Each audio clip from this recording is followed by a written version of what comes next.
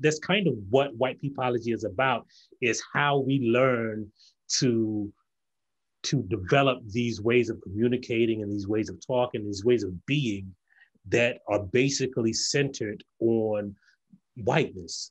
And so because I never learned that, I think I talk to people the way that I talk to white people the way that I talk to Black people. And I don't feel the need to do this code switching thing that we have been used to all of our lives.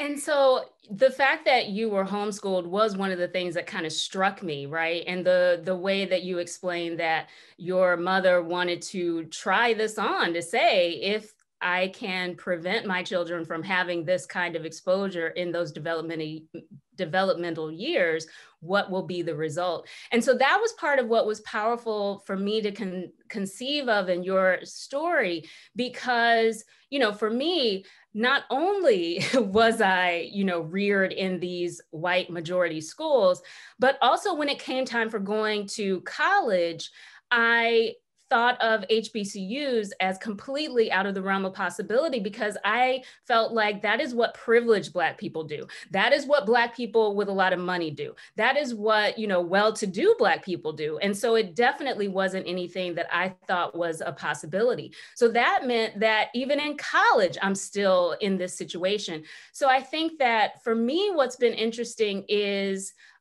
having so deliberately to need to develop the skills to not take on the BS, to be in these situations, be surrounded by white people and notice how mediocre they are. That has been a deliberate practice for me. So part of what I hear you saying is that the humor that I so admire in you is developed mostly because of not having to do the kind of deliberate work that I'm describing for myself.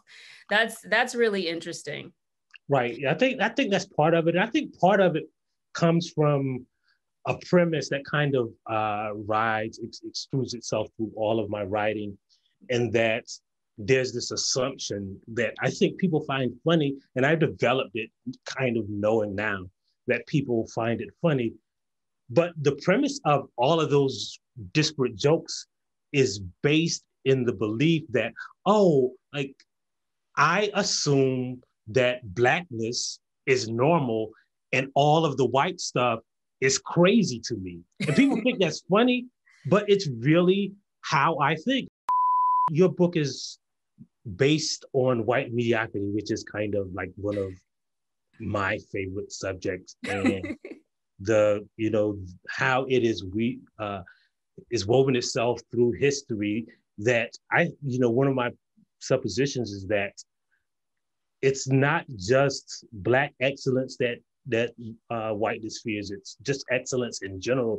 And even as a white person, mediocrity is more rewarded than even white excellence, because, you know, that's, I think, the root of the conservative fear of, for instance, the liberal bias in academia. They don't just hate like the progressive Black people, they hate progressive white people, because if you start basing everything on data and science and excellence, then what chance would a white person have in this world, right?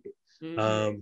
So that's always been one of my suppositions, is that it's not just a fear of Black excellence. Mm-hmm. It is because white supremacy has a goal, and the goal is not to just elevate whiteness, it is to elevate mediocrity, right? Because, you know, if all of the greatest white people, you know, made it to the top, then they wouldn't have to worry about, you know, the mediocre white people. What the white supremacy is to ensure that the mediocre white people rise faster and higher than the most excellent non-white people.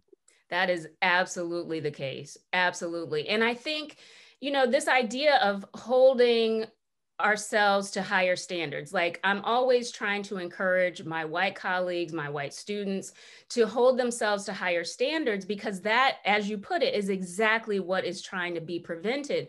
only if we are invested in higher standards would those who are refusing to actually make this country better, right? Like if we say, for example, that we care about something like equal opportunity, if we say that we care about fairness and all of those things that we say are American, then why wouldn't we be invested in that actually being in place? And it's only, as you say, keeping mediocrity rewarded that gives people this investment. So for me, the reason why it's so important to the book, From Slave Cabins to the White House, is simply because I'm trying to have us really pay attention to how much even the small successes of Black people are pounced on.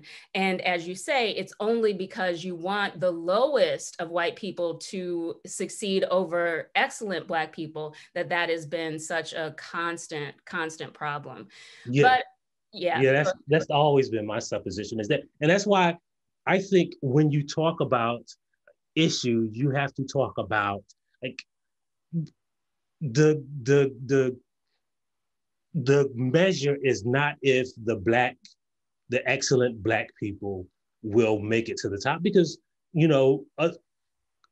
excellent Black people will rise, maybe, right? But does a mediocre, average intelligence Black child have the chance to rise to the level of a mediocre, average intelligence white child?